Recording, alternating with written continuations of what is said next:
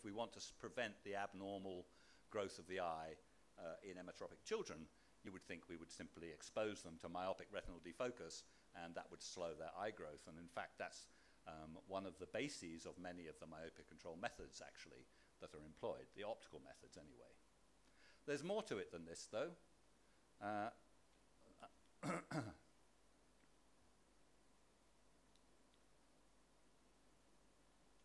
This process, this emmetropization process, is present in all animals that have been examined, from fish to monkeys. And the most important, or the most interesting thing about it is that it's a local within-eye process. So it's present even in a chick, even if you cut the optic nerve, so that no information can go to the brain, the eye will still control its growth and respond to defocus.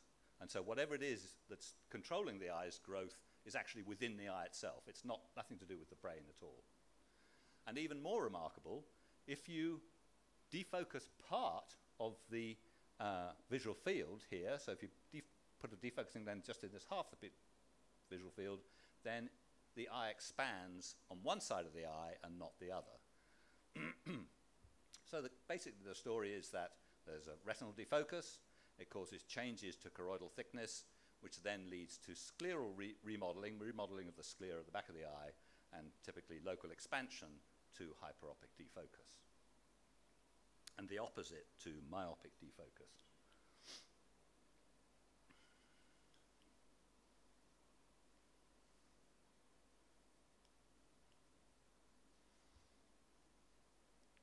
I think my device has packed up.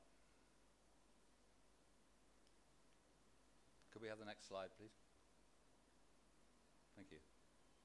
Now, as optometrists, we typically correct for foveal vision, so that the image plane, we put lenses in front of the eye, so that the image plane at the fovea is moved, let's say in a myopic eye, from in front of the retina to on the retina at the fovea. But of course, actually, much more is going on than that. Actually, it's an image plane that is not just at the fovea, and it can have all sorts of shapes. And what I've shown down here at the bottom, this is uncorrected myopia at the top, with the image plane anterior to the retina. And then when we push that back with lenses, correcting lenses, so that the person can see 6/6, then we don't really know what the rest of the image plane is doing, because we don't typically look at what the status of off-axis refraction is. And it can be that it creates myopic retinal relative peripheral refraction. That's one. In other words, the image shell is so curved that we have myopic defocus in the periphery. Or it could lie exactly on the retina, in two. Or we could have hyperopic retinal peripheral refraction, relative peripheral refraction.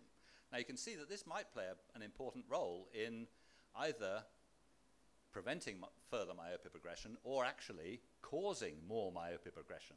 Because if the eye expands in the periphery to hyperopic retinal defocus, then even if we've got the fovea corrected, we may actually be creating hyperopic defocus in the periphery and encouraging myopia progression.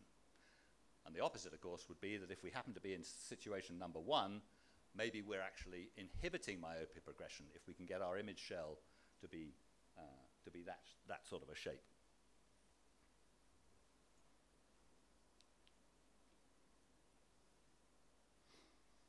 Okay, so many of you may fit orthokeratology lenses, and so this will be rather simplistic if you do, but overnight orthokeratology is basically corneal molding with lenses that are worn overnight. And on the left there's an image, there's a kind of picture of what's happening. The lens is shaped so that it flattens the central part of the cornea and steepens the mid-periphery. And so flattening the central part corrects on-axis refractive error. And the extra plus power in the mid-periphery actually creates a myopic defocus in the periphery, just what we might want to prevent myopia progression. Now there's a talk later on in the session by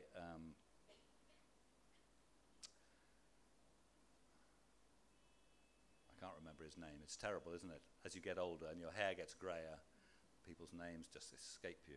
I'm sorry, anyway. I know he's from Spain, and he's a very keen trekker, and he's just been taken advantage of the trekking in, but I still can't remember his name, so I'll have to move on. Anyway, he's going to tell you more about how to fit orthokeratology lenses, and I'm not going to talk about them anymore, apart from the fact that there's a lot of evidence that, oh dear,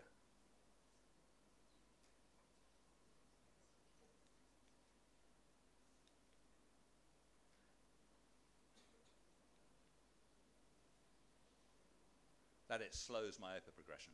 Now here are a whole lot of studies and a meta-analysis at the bottom, which shows basically that orthokeratology slows myopia progression by about 45%. That's not going to stem the huge epidemic of myopia, but it's going to go a long way to help prevent people becoming myopic. So we have orthokeratology as a standard method of slowing myopia progression, and that's really all I'm going to say about that. I'm going to talk a little bit about multifocal soft contact lenses. We designed this lens in Auckland some time ago, a PhD student of mine called Nicola Anstis, and it basically is designed to create myopic defocus simultaneously with a clear retinal image. And the children wear them, and when they look in the distance, they get myopic defocus, and when they look at near, they also get myopic defocus because they accommodate with these lenses. So these are not standard bifocal, concentric bifocal simultaneous vision lenses as such. We've done a couple of studies, and so have other people, and we find that they slow myopia progression by about 37%, and they slow eye elongation by about 49%, and the difference between those two is basically experimental error. Other people have looked at multifocal soft contact lenses, and they seem to slow myopia progression by a similar degree. And quite recently, there's been a 3-year double-mask, multi-center, randomized controlled trial of these MySight lenses, as they're called, which are commercially available now.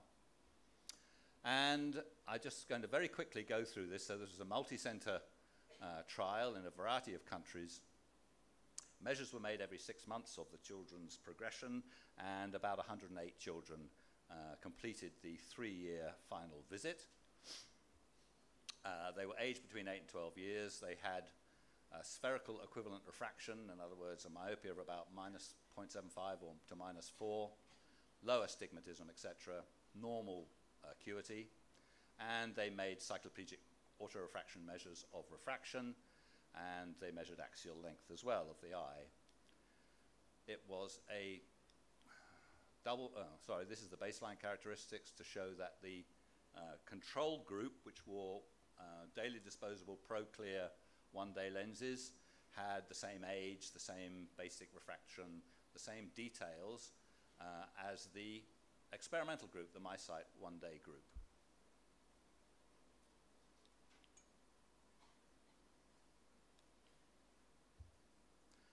The children were masked to the lenses that they were wearing, so they came in unlabeled things.